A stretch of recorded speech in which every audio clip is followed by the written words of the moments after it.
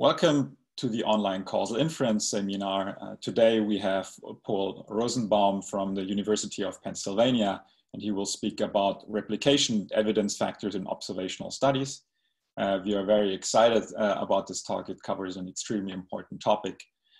He will also stop from time to time to take some questions from the audience. And if we have time left at the end of the talk, we will allow for some more questions. All right, that's it from my side. I'm now switching over to Guillaume, who will handle the questions. Thanks, Dominic. So as Dominic mentioned, we are very lucky to have Dylan Small today manning the Q&A. So he'll answer some of the questions in the Q&A directly. So please don't hesitate to ask questions. We will also select a few questions to ask directly to Paul. So if your question is selected, I will ask you to raise your hand through the chat. So please don't raise your hand unless I've asked you to do so. All right, that's pretty much it on my end. Paul, you may start whenever you're ready.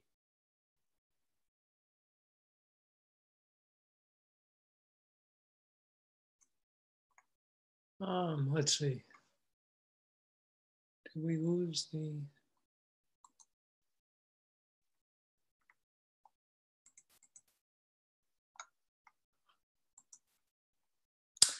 So it's a pleasure to be with you today. I'm sorry I can't be with you in person. I'd like to talk today about replication and evidence factors in observational studies, and I'll tell you what I mean by that in a moment. This is a talk in two parts. The first part is about replication and how biases can replicate. It's mostly conceptual. It's fairly brief. It's not original to me, so I'm going to quote quite a bit from other people, nor are the views expressed widely believed, but they're not opposed by an articulate position, but rather by a tendency to not want to think about things like this. Because biases can replicate, replication should not be repetition. That's the main piece of the first part. The second part is about evidence factors. It's really the heart of the talk. It's slightly technical, not very technical, and a little longer. Once we realize that replication is not about repetition, a natural question is whether an observational study can replicate itself. Can there be two independent analyses of the very same data that combine to be stronger evidence of cause and effect than either is on its own? The goal is to bring into formal statistics an important aspect of causal inference that is very much present but is currently informal. So I'm going to begin with two facts, very familiar facts, and a question about them. The first fact is that association does not imply causation. Treatment received and outcome exhibited may be associated in the absence of an effect caused by the treatment.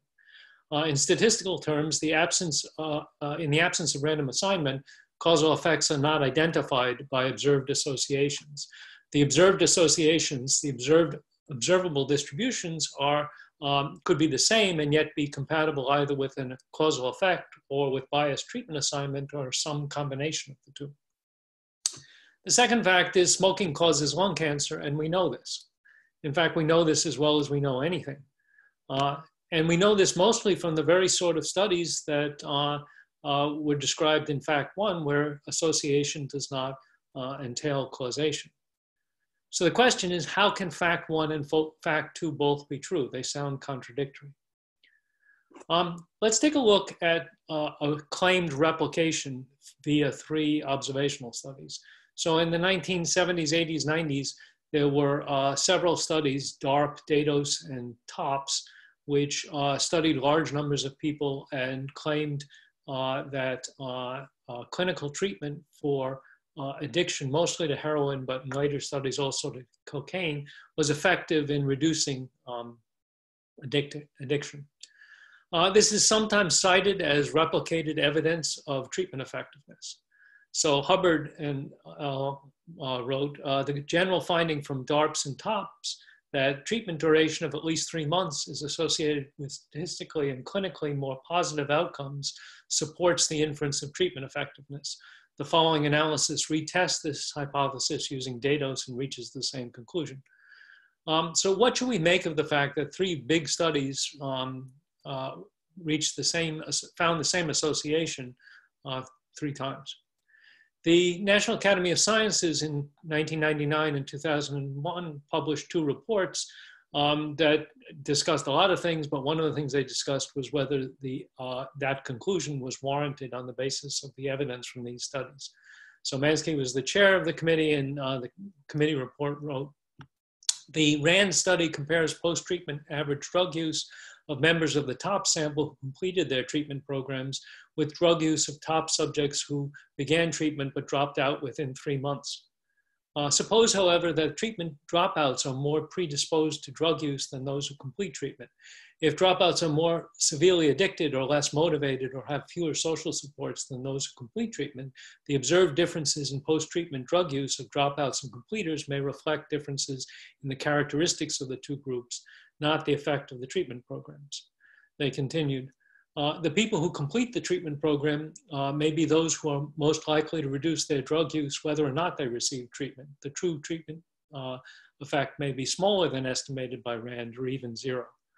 So this is the claim we started with, that the comparison is ambiguous, that associations don't entail causation, and in particular in this case, the most plausible treatment effect, namely that the treatment is working, is exactly what you'd expect from the most plausible bias, namely that people who are not that interested in ending their addictions drop out of treatment. So we said this, finding this same association 3 times is of very limited value if in fact it's exactly the same ambiguity and it's present in all 3 studies. So I wanted to quote a bit from some people who have talked about this, 1 statistician, 1 epidemiologist, 1 mathematician, and 2 philosophers. The statistician is William Cochrane. He wrote, the combined evidence on a question that has to be decided mainly from observational studies will usually consist of a heterogeneous collection of results of varying quality, each bearing on some consequence of the causal hypothesis. The investigator cannot avoid an attempt to weigh the evidence for and against, since some results are so vulnerable to bias that they should be given low weight, even if supported by routine tests of significance.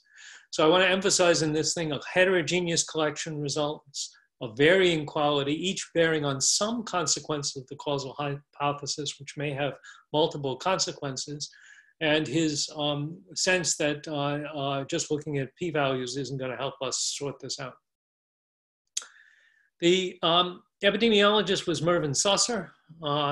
He wrote, the epidemiologist seeks consistency of results in a variety of repeated tests. Consistency is present if the result is not dislodged in the face of diversity in times, places, circumstances, and people, as well as of research design. The strength of this argument rests in the fact that diverse approaches produce similar results.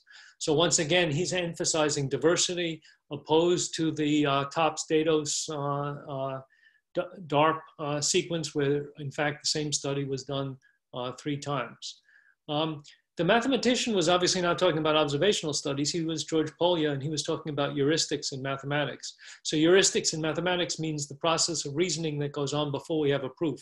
How do we decide how to construct a proof? How do we decide what's worth proving? How do we decide what's probably not true and not worth proving? That kind of reasoning. He's quite explicit that this argument is Bayesian, but without the numbers. So if you plugged in the numbers in Bayes' formula, you would get the kind of conclusions he's getting, but he's giving you qualitative advice out of Bayes' formula. He says, our confidence in a theorem can only increase as a new consequence of the theorem is established. The increase in our confidence brought about by a new confirmation, or if we wish, the inductive evidence furnished by this new confirmation, will vary inversely as the plausibility of the new consequence appraised in light of the previously verified consequences. That consequence, which on the basis of preceding verifications stands the best chance of refuting the theorem, will disclose the strongest inductive evidence if it's confirmed in spite of forebodings.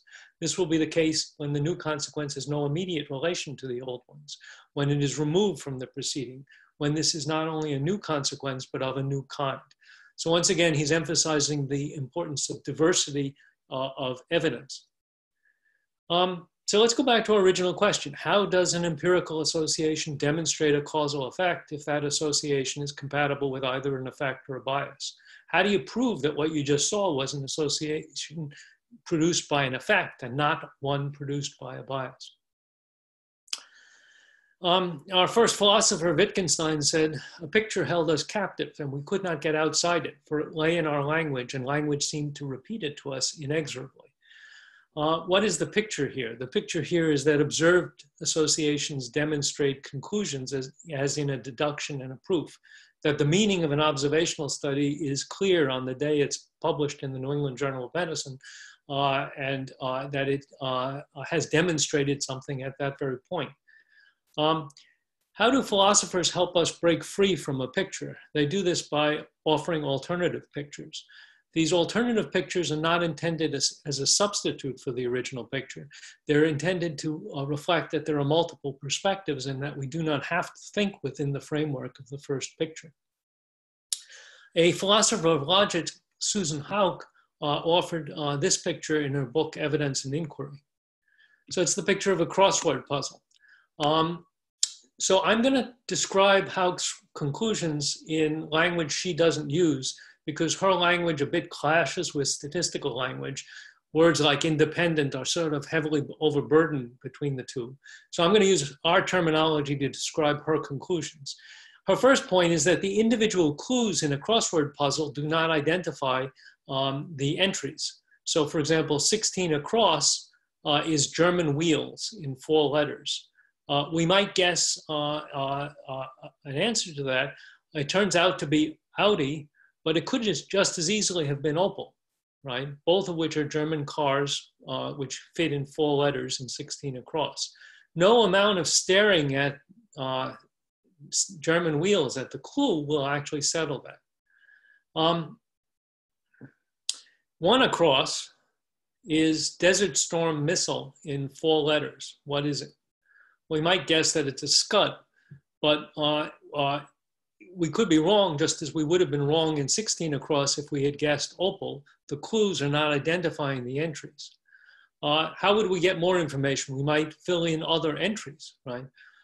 So 1 down is cry noisily in 3 letters, with perhaps beginning with S. 4 down is hound. We don't yet know whether it's the animal or the activity, in 3 letters, perhaps beginning with D. 17 across is an optimistic viewpoint to look upon in 10 letters.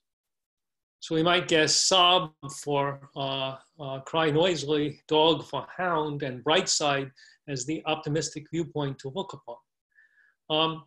So the first point she's making is that the coherence among the entries is an important element in filling in the crossword puzzle. A second point she makes is that the coherence lacks sharp boundaries. Bright side doesn't intersect with Scud, and yet it provides fairly strong confirmation of Scud because it intersects appropriately with sob and with dog, which meet Scud appropriately. So that's her first point. There is a lack of sharp boundaries in coherence. The reasoning we're going through, coherence, is circular, but it's not viciously circular. So vicious circularity would be A implies B, B implies A, therefore A and B are both true. That's an error in logic because in fact A and B could both be false.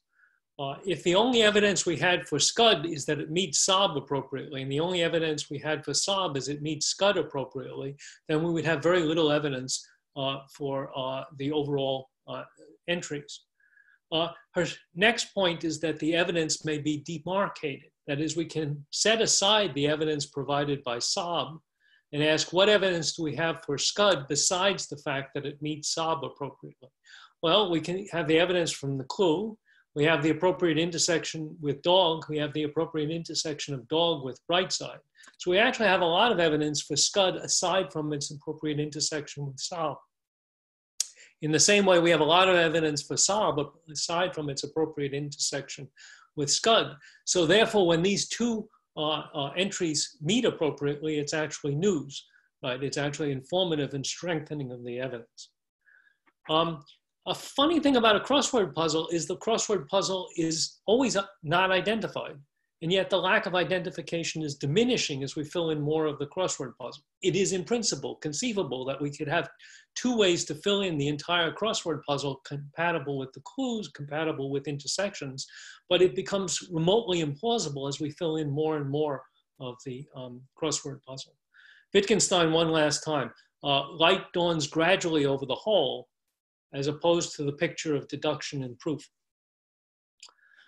This is a one-slide example of replication that is not repetition. In the 1950s and 1960s, many studies found strong associations between smoking and lung cancer. So that's one entry in your crossword puzzle. They also found weaker associations with cardiovascular disease, which are now believed to be causal, and with cirrhosis of the liver, which are now believed to be spurious, the thought being that smokers drank more and hence had more cirrhosis. What would be another entry in the crossword puzzle? Well, in the 1960s, the tobacco industry was unhappy with the fact that women weren't smoking very much. And they launched several advertising campaigns to change that. One of which, the most notorious of which, was the Virginia Slims campaign, "You've Come a Long Way, Baby," which was launched in 1967. So this is a campaign that showed attractive, glamorous, slender women smoking as an appetite suppressant, being independent and smoking despite convention. And it was fairly successful, and women smoked more, not as much as men. In 1997, 30 years later, about the right time for lung cancer, Baylor and Gornick wrote, for lung cancer, death rates for women 55 and older have increased almost 4 times the 1970 rate, but the rates for males over 55 and the rates for other cancer sites show no such dramatic change. So this is another kind of study. It's certainly fallible, could have another explanation, but the reasons why this study would be fallible seem to have little to do with the original studies and why they might be fallible. These are like 2 entries in a crossword, meeting appropriately and therefore providing mutual support. So the theme of this first part of the talk has been replication is not repetition. If we repeat exactly, we could easily repeat the biases exactly. If we cannot eliminate a bias, perhaps we can change it or vary it just to see if the treatment effect reappears or if it disappears when a particular bias has been removed.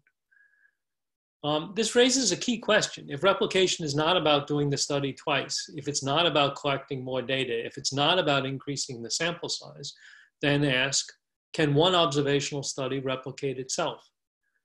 Can one observational study conduct 2 inconclusive analyses subject to different biases in such a way that the evidence against bias and in favor of a treatment effect becomes measurably stronger? So we're going to turn to a running example throughout the rest of the talk, which is from a paper I wrote in 2017. Does smoking cause periodontal disease? Well, a variety of people claim that it does. We'll look at data from the 2011-2012 NHANES survey, where they measured periodontal disease fairly carefully. The outcome is a measure of periodontal disease. They looked at 28 teeth, excluding wisdom teeth. They looked at 6 locations on each tooth. And at each location, they determined whether there was a loss of attachment of at least 4 millimeters or a pocket depth of at least 4 millimeters. So these are measures of the separation of gums and teeth, right? So each person has 28 times 6 locations, and the outcome is the percent of diseased locations. So it's between 0 and 100% for each person. We're going to look at 441 matched pairs of a daily smoker and a never smoker. Daily smokers smoked every day for the past 30 days, whereas never smokers smoked fewer than 100 cigarettes in their lives. Daily smokers began smoking on average 30 years ago, and 90% of the ones we're looking at have been smoking for at least 14.9 years. Pairs were matched for age, gender, 5 categories of education, income, and Black race, although it's easy to think of lots of other things we might want to adjust for. We'll also take note of the number of cigarettes smoked by the smoker in each pair.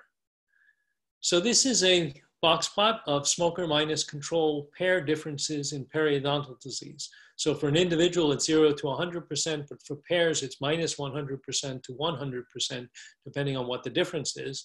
The center line here is at 0. You're seeing a box plot that shifted to the right smokers tend to have more periodontal disease than non-smokers. Could this just be an accident of chance? Well, if we compute Wilcoxon's signed rank test in the conventional way, I'm quoting a p-value of 1 in 10,000, but in fact, the p-value is below machine precision. The point estimate associated with Wilcoxon's statistic is 13.5% with a confidence interval of 10 to 17% as a shift in the amount of periodontal disease. So we know the differences tend to be positive, and we know it would be hard to dismiss that as chance, but it could be something other than an effect caused by smoking. That would be the interesting question. Is it caused by smoking? What else could it be caused by? Well, maybe smokers by smoking are exhibiting a lack of concern for their health. And maybe they exhibit this lack of concern for their health in more than one way. Maybe they also don't floss their teeth. And maybe we're looking at the effects of not flossing one's teeth rather than the effects of smoking, as we saw previously with cirrhosis of the liver being associated with smoking, but not causally so. We could imagine a randomized experiment. Obviously, we couldn't conduct it. It would flip a fair coin independently 441 times to assign one person in each pair to the status of smoker or control. There would then be 2 to the 441 possible treatment assignments. We could write them down in our 441 pairs. A probability distribution on those treatment assignments would be attaching a probability to each of the possible treatment assignments, and a randomized experiment would attach the same probability, 2 to the minus 441, to every one of those treatment assignments. Comparing smokers to controls, ignoring the amount smoked, using Wilcoxon's statistic, we got a p-value which was 0 to machine precision. What that's really saying is the chance that Wilcoxon's statistic would be as large as it is if the null hypothesis of no treatment effect were true, and we had run a randomized experiment that has a minuscule chance, far less than 1 in 10,000. It's very unlikely that randomization would have produced the box plots we saw. And the same is true for the confidence intervals. We're not entitled to that p-value because we didn't randomize. A sensitivity analysis is asking about how far from randomization we'd have to move in order to see the box plot we actually saw. So this is going to have a parameter gamma. Gamma is going to measure our departure from random assignment. We're imagining that we have independent coin flips, but they're not fair any longer. Instead of having 50-50 chance of getting the treatment, people have different chances. And gamma equal to 1.25 means the probability that a particular person in a pair gets the treatment is not 50-50, but something in the interval 0.44 to 0.56.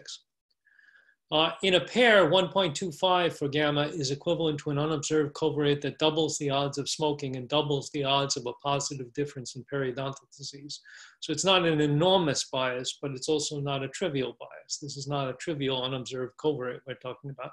I'm not going to explain the details of that one claim in this talk.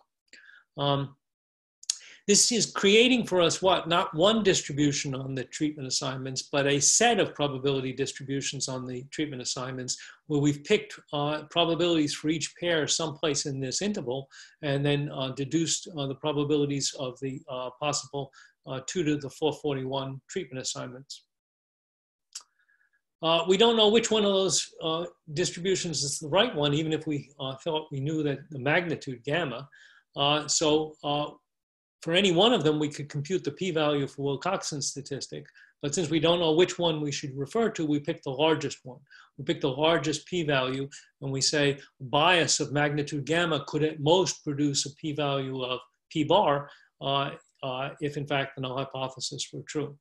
At gamma equal to 1.25 in the example we were looking at, the maximum possible p-value is now above machine precision, but it's about 10 to the minus 16th.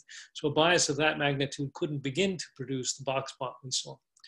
At gamma equal to 2.75, the maximum p-value is just about to cross the conventional 0.05 level. It's still less than 0.05, but if we made it 2.76, it would be above 0.05. That corresponds to an unobserved covariate that increases the odds of smoking by 5-fold and increases the odds of a positive difference in periodontal disease by 5-fold. So that's a fairly hefty unobserved covariate doing a lot of work.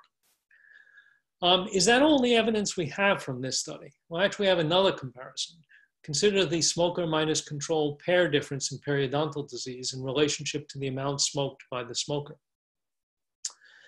Remember, pairs are matched for lots of stuff, including age. Do we see larger differences in periodontal disease in pairs where the smoker smoked more cigarettes per day? So an alternative study design might have taken this as the primary comparison. In fact, the Tomar study was mostly concerned with the amount smoked and just made non-smokers into zeros. So this is a picture, same pair differences in periodontal disease from minus 100% to 100%, but they're now plotted against how many cigarettes did the smoker smoke in a pair. And what are you seeing? You're seeing that when the smoker didn't smoke very much, he doesn't look very much different from a non-smoker. The difference is close to zero. But as the smoker is smoking more and more cigarettes, the difference is increasing. This is that same picture. The points are in exactly the same place, but I've removed the low S smooth and I put horizontal and vertical lines. These are at the quintiles. So there's 20% of the data down here, 20% of the data up here, 20% of the data here, 20% of the data here. The crosscut test and odds ratio are going to look at the counts in the four corners. And it turns out the odds ratio in the four corners is about 3.65. So that's a fairly strong association between the amount smoked by the smoker and the difference in periodontal disease. There is a randomization p-value for that test if we had randomly assigned doses to smokers, and that p-value is 0.0022. The crosscut statistic turns out to be a very good statistic to use in sensitivity analysis. And again, I'm not planning on explaining that in this talk. We could imagine another randomized experiment where we randomly assign doses, cigarettes per day, to the pairs, right? We could do that in 441 factorial ways. A randomized experiment would have assigned those doses with equal probabilities and would have produced a probability distribution on the 441 factorial possible treatment assignments that gave every one of them the same probability, 1 over 441 factorial. Saying the same thing in different language, in a randomized experiment, the odds of dose D in a pair versus dose D prime in a pair of cigarettes smoked is the same for all pairs in a randomized experiment. The quoted p-value says that were that true, where this is a randomized experiment in which there was no effect of the treatment, about one randomization in 500 would produce a crosscut statistic as big as the one we observed. So that's fairly small. We're not entitled to that p-value because we didn't actually randomly assign doses. How sensitive is this comparison to biased assignment of the doses? So we can instead imagine that the odds of dose D versus D prime of cigarettes in different pairs differ by at most a factor of gamma prime. Then when gamma prime is 1, we have random assignment. There's now a set of distributions, no longer a single distribution on the possible dose assignments. And each of those distributions gives rise to a p-value for the crosscut statistic. We find the maximum such p-value. That is to say, we're making the assertion if the bias in dose assignment is at most gamma prime, then the chance that we will falsely reject the hypothesis of no effect at level alpha is at most alpha. It turns out that the maximum possible p-value is very close to 0.05 when gamma prime is 1.6. So if we made it 1.7, it would cross the conventional 0.05 level. So we've been looking at these two pictures, right? We've been looking at the box plot of the pair differences. We've been looking at the scatter plot of the amount smoked related to the pair differences. What I want to convince you of in the rest of this talk is that this is as if we had done two completely different studies. Two different investigative teams looked at two unrelated pieces of evidence, reported their results in two separate journal articles. We can combine the evidence from these two as if they came from different studies using meta-analytic techniques, even though, in fact, these two pictures are perfectly dependent. If I project the points to the left in the scatter plot, I get the box plot. So there's perfect dependence, and yet despite that, the two sensitivity analyses will combine as if they came from different studies. So that's what I just said. We want to combine the two sensitivity analyses without adding any new assumptions at this stage. The assumption I most want to avoid adding at this stage is the assumption that whether a person smokes is unrelated to the amount they would smoke if they did smoke.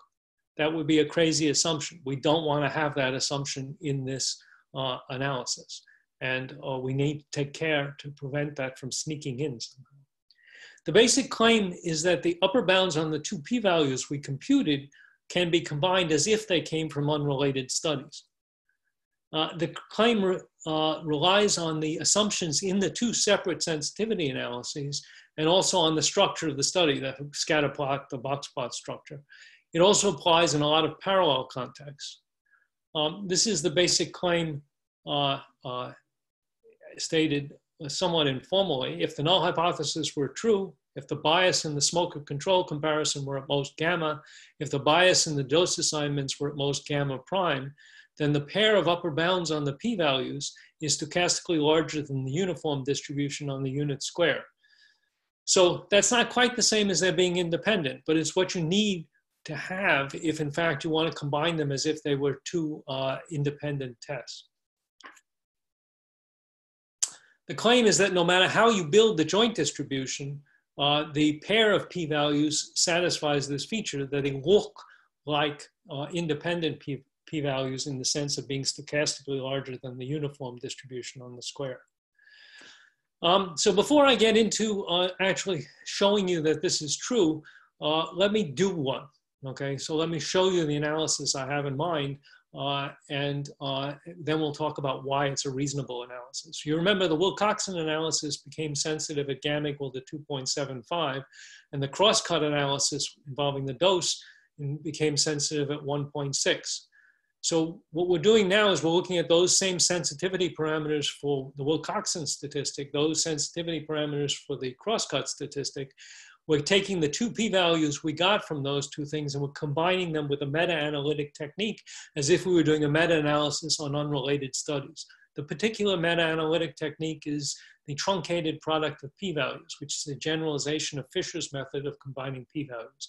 Fisher's method takes the product of the p-values and works out its distribution, gives you a new p-value based on that. The truncated product takes the product of those p-values that are smaller than a truncation point, here 0.2, and uses that as the combining statistic, works out its distribution. Turns out this is better than Fisher's method in sensitivity analyses. Again, I'm not going to explain that in detail. What we're looking at in here is the combined p-values from our meta-analysis, taking one study, taking the other study, although they're really the same study, right? And what do you notice? The first thing you notice is that this p-value of 0.05 is occurring here, which is a larger bias than the crosscut analysis was sensitive to, and a larger bias than the Wilcoxon analysis was sensitive to. So the combined analysis is insensitive to larger biases than either of the component analyses. So we've had measurably stronger evidence of a treatment effect and not a bias, because it takes more bias to explain the combined analysis than it took to explain either one of them. More than that, we can demarcate the evidence just as we did in the crossword puzzle. We can say, what if the crosscut statistic is totally worthless? What if it's totally biased to an infinite degree, right? We find that the results are still insensitive to bias, even with infinite bias in the crosscut statistic, providing the bias in the Wilcoxon statistic is at most 2.5. So we have strong evidence, even if we throw away one of our comparisons, one of our two studies. In the same way, if the Wilcoxon statistic faced infinite biases, the crosscut analysis is still insensitive to bias at 1.3. Either part of our evidence could be facing infinite biases, and yet we still have strong evidence for the conclusion that smoking causes periodontal disease. So this would be a good moment for me to stop for a second and take one question if there is one. So we don't have any questions at the moment. Perhaps one thing that you can clarify a little bit is, we don't have a value for gamma. So this is something that we have to, we're not supplying gamma. It's something that we get from the sensitivity analysis. So how should we think about that value? Sure. Yeah, what does it represent? And so the gamma is an attempt to move away from two analyses. One is to do a randomization inference and say there's no unmeasured bias, which is taking gamma equal to 1. And the other is leaping to the conclusion that because association does not imply causation, that an observational study immediately is susceptible to alternative explanations. It's an attempt to replace that by a numeric value which says how sensitive is this particular study, how much bias would be needed in this particular study. So for example, the gamma equal to 2.75 is giving you a magnitude of bias that would need to be present and is informative about your data and how much bias would be needed in your study to explain away the results. So, okay, if there's no further questions, let me move on to give a feeling for where this all comes from. So this is a tiny example drawn from the actual study. So this tiny example has 2 pairs rather than 441 pairs. In the first pair, the smoker smoked 40 cigarettes per day. In the second pair, the smoker smoked 8 cigarettes per day. The actual study is just larger, not different in concept. These are the actual people who are going to be put into those treatment positions in some way or other. So the first pair consists of 2 men in their 50s. They're not Black. They have some college, meaning an associate's degree, 2 years of college. And their incomes are more than 5 times the poverty level, which is where Anne Haynes caps income for confidentiality. The second pair consists of 2 Black women in their 60s, both with high school degrees and incomes somewhat below the poverty level. The actual study is just larger. It's clear that we want to keep the pairs intact as we go along, right? Because the 2 people in the pairs look more similar than the 2 people in different pairs. A study design is going to permute these people into the treatment positions on the previous slide. It's going to do that while keeping the pairs intact. So here are our treatment positions. How many ways can we permute people into positions? Well, it's not 4 factorial, 24 possible ways, because we want to keep the pairs intact. We have to assign a treatment within each pair, smoker or control. We can do that in 2 ways in the first pair, 2 ways in the second pair, 2 squared ways in total. And then we can assign 40 cigarettes to a pair or 8 cigarettes to a pair in 2 ways, 2 factorial ways, which gives us 8 possible treatment assignments.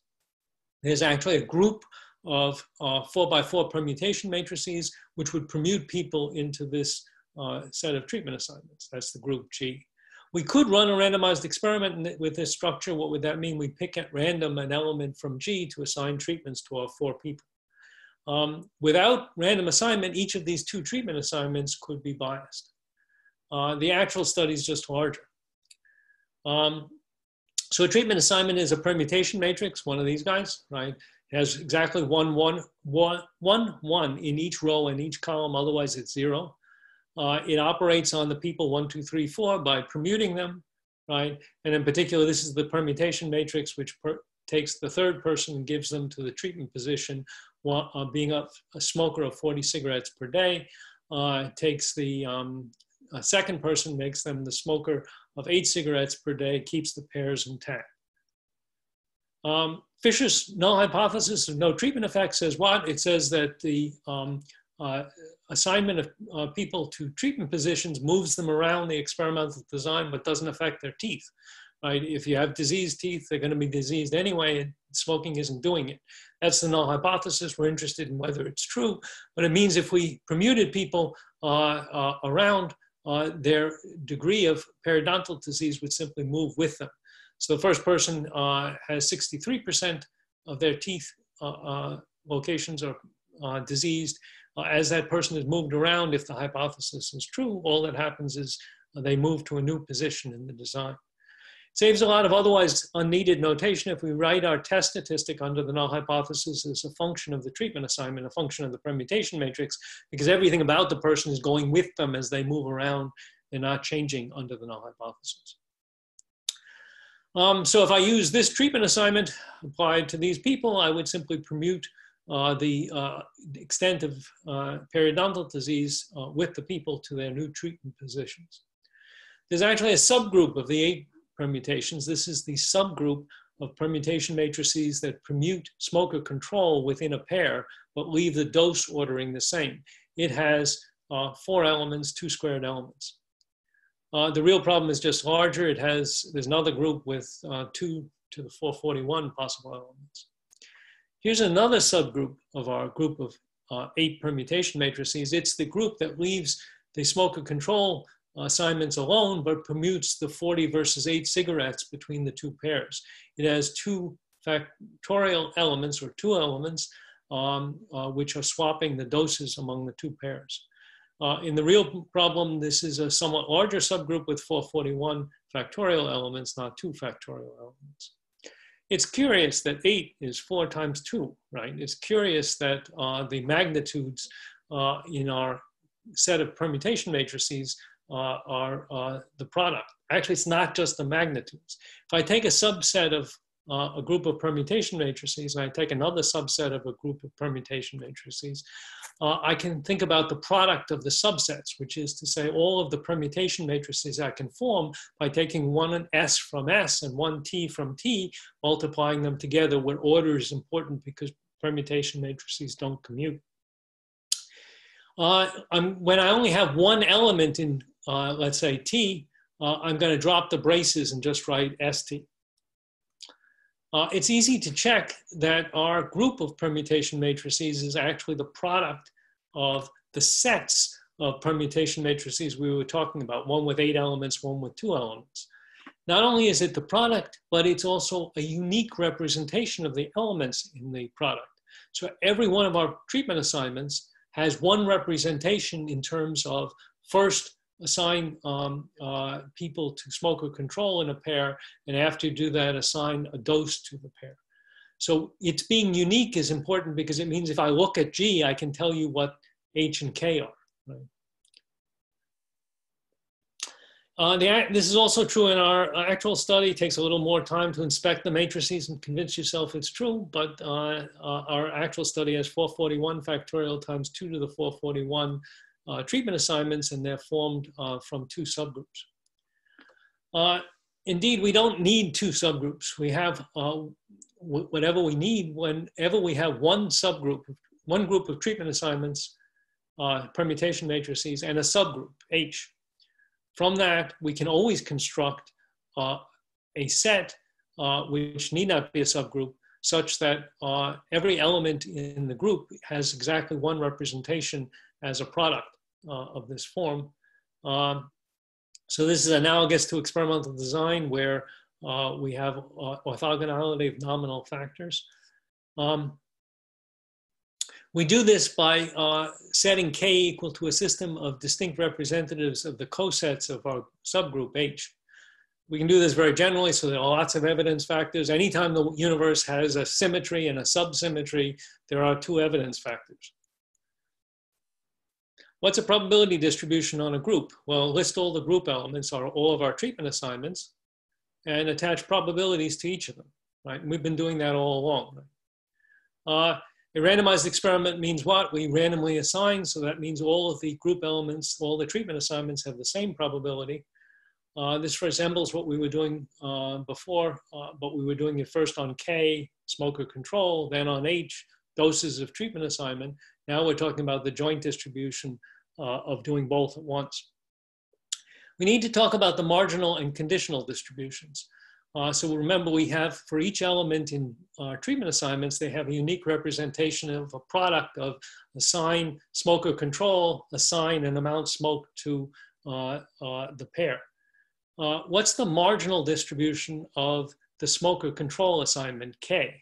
Well, that's I sum over the probabilities, right? I sum the joint distribution over the probabilities. So this is the first lecture in Stat 1, right? If I have several mutually exclusive events and I want to know the probability that any one of them occurs, I sum over the probabilities of those events. That's the way I get a marginal distribution.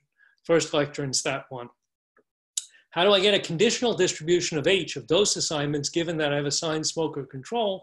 I take the joint distribution and I divide it by the marginal distribution. That gives me the conditional distribution. That was the second lecture in Stat 1, right?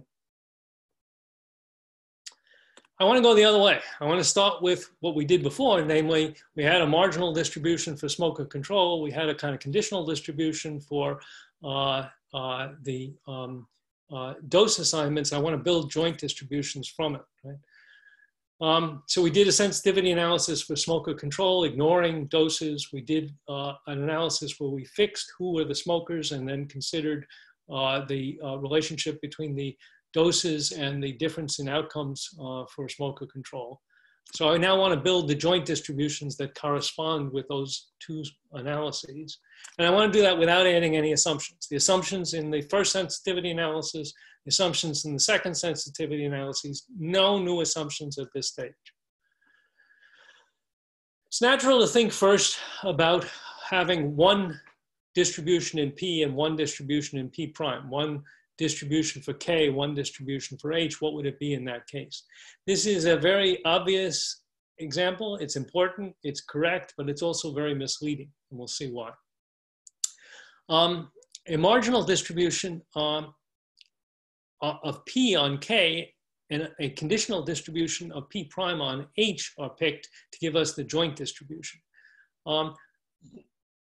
The urge is almost overwhelming to multiply them. Right? It feels like this is the third lecture in Stat 1, that you get the joint distribution by multiplying a marginal distribution by a conditional distribution. But can you see what's wrong with that? That statement is the third lecture in Stat 1 as heard by somebody who wasn't paying attention, okay? What's wrong with that is if I say I have two distributions, a marginal distribution and a conditional distribution, I just have two of them. What am I saying? I'm saying that the conditional distribution is the same no matter what happens on the thing I'm conditioning on. But if I say that the conditional distribution is the same no matter what I condition on, I'm saying the two pieces are independent. And that's precisely the assumption I didn't want to make, right? So this structure where there's only one distribution in each set and I'm picking one marginal distribution and one conditional distribution and multiplying them is adding an unwanted assumption of independence.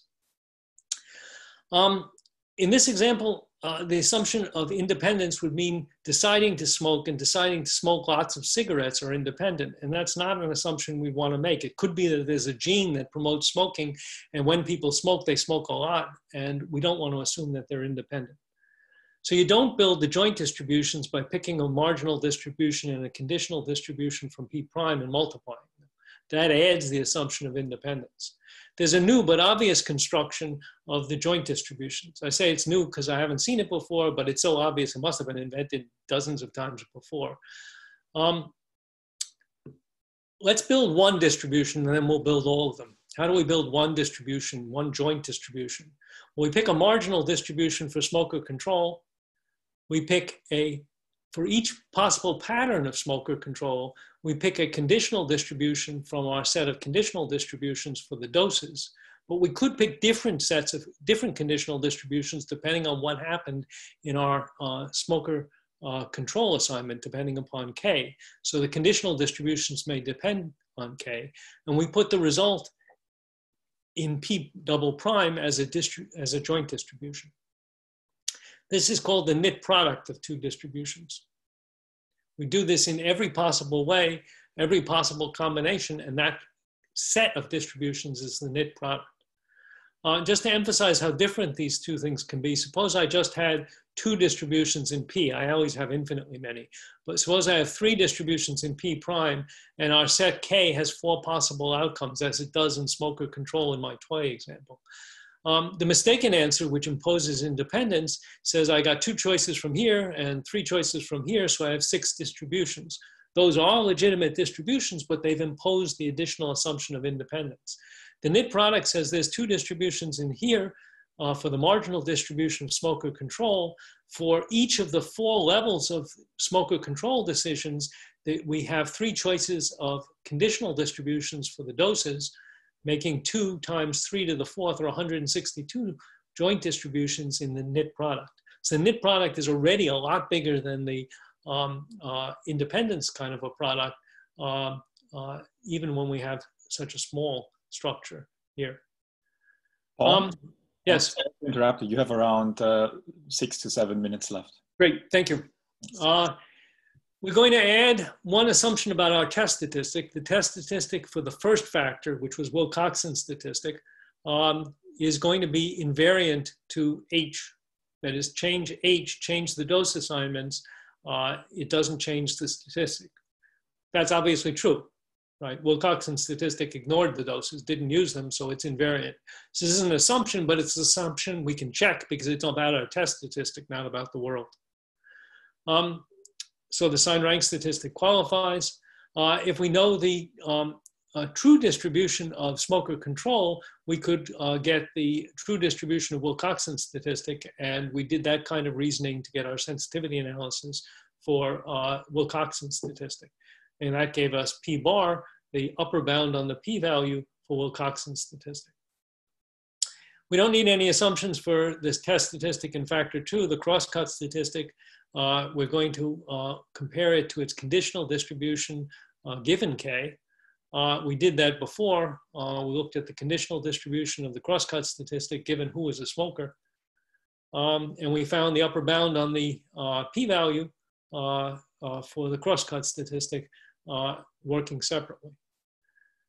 So combining these features, what do we have? The structure so far is we have a group of treatment assignments. It can be represented as the product of 2 sets, one of which is a subgroup, and that representation is unique.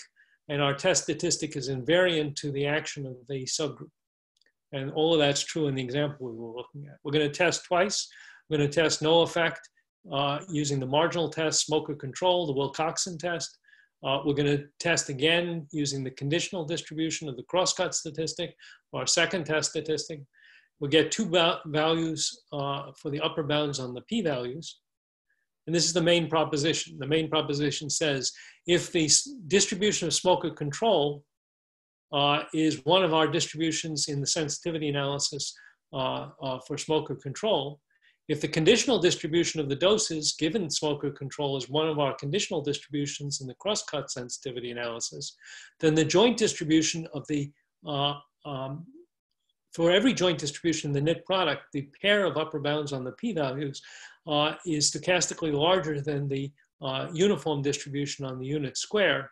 And so we can combine them as if they came from independent studies. Right? So the implication is that for all practical purposes, I can act as if these 2 p-values came from 2 unrelated studies. I'm just going to give an indication very quickly of the nature of the proof. Remember we built the knit product as all possible joint distributions that we could get from the 2 marginal sensitivity analyses. The first lemma says the sensitivity analysis we did for Wilcoxon's test, which found the worst P in the marginal distribution, actually is the same as the sensitivity analysis we would have done on the joint distribution. So moving from the marginal distribution to the joint distribution in the knit product gives us the same sensitivity analysis. The second claim says the same thing about the crosscut statistic. The crosscut analysis we did before, which was just working with the conditional distribution, is exactly the same as the sensitivity analysis we would have done had we been working with the knit product of the 2 distributions. And then an easy standard kind of a result says that if you do a marginal test and you do a conditional test, and the conditional test has level alpha for all things you condition on, then they're jointly stochastically larger than the uniform. Let me give you a very quick indication of another group. So another group might be, we don't want to permute smoking and smoker control over pairs. What tends to happen is women smoke less than men, and also people tend to smoke less at later ages than they do at earlier ages as the health effects of smoking start to appear. So we might divide our 441 pairs into 4 strata based on age less than 55 or age greater than 55 and male or female, 4 strata. That gives us a new group which only permutes pairs within strata, doesn't permute doses across strata. It's a smaller group, it's a subgroup of the previous group. That would give us 4 crosscut pictures. You notice the odds ratios are getting bigger when we stratify, like there's 16 and infinity, and these couple of these, all the data is pretty thin. We could take the 2 by 2 by 4 cross-cut table and do a sensitivity analysis with that. So we have the unstratified analysis we looked at before and the p-values. This is the stratified analysis where we're allowing for age and gender differences in the pairs. You notice this stratified analysis is insensitive to larger biases than the unstratified analysis. And then that gets combined as before with the Wilcoxon analysis, which hasn't changed. And the combined analysis is substantially more insensitive to bias than the separate analyses. Wilcoxon at 3 and the crosscut analysis at 2.25 give us a combined p-value of 0.044, much smaller than it would have been at those gammas for the separate analyses. So let me summarize. In an observational study, both biases and treatment effects can replicate across studies. So effective replication is not repetition. Don't do the study over again. Vary the unmeasured biases. You'd like to disrupt the biases that existed in the first study to see if the treatment effect remains in place, having disrupted those biases. Viewed in this way, a single observational study can replicate itself, performing several independent comparisons potentially affected by different biases. Evidence factors are built from a group of permutation matrices, a subgroup of that group, and a system of distinct representatives of the cosets of that subgroup. So they exist in enormous variety wherever there's a symmetry and a subsymmetry. From this structure, we can have two sensitivity analyses that combine using meta-analytic techniques as if you did two independent studies, and the combined evidence is not only stronger in terms of sample size because you doubled your effective sample size, but in addition, it's stronger in the sense that it can be insensitive to larger biases than either of the component analyses when in fact the data warrant this. So let me close there, and I'd be delighted to have your comments and questions. Thanks, Paul. So we're running a little low on time, so maybe one quick question. So it seems like the proof relies on the fact that there are two factors, so you can decompose into two groups. Is there any sense in thinking about combining more observational studies with perhaps decomposition into more than two groups, or is there something fundamental about that structure? No, it can have an arbitrary number. The challenge is to find contexts in which that's meaningful, but they do exist, and I have a couple of examples with more than two. So for example, I have an example where there are people who are exposed or not, like the Wilcoxon analysis. Some people had more exposure and some people had less exposure, like the dose analysis. But some people who had a lot of exposure also took precautionary measures that reduced the harm of those exposures, and that gave 3 evidence factors. So that can easily happen, and I think it's just a matter of creativity in finding situations like that where there are multiple studies within a given single study. Okay, thank you. All right, fantastic. Thank you, Paul. I think it's time now to wrap up. Yeah, thank you, Paul, for the great talk and for volunteering to speak today.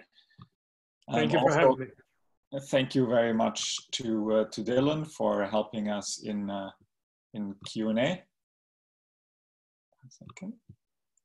Yeah, so next week we have Dean Eccles from MI2 who will speak about noise-induced randomization and regression discontinuity designs. And as a discussant, we have Michael Colisar from Princeton. We're very much forward-looking to next week and hope to see you all there. Yeah, then that's it from us today. Hope to see you all next week and hope you all are safe in this social climate. Thank you all for joining.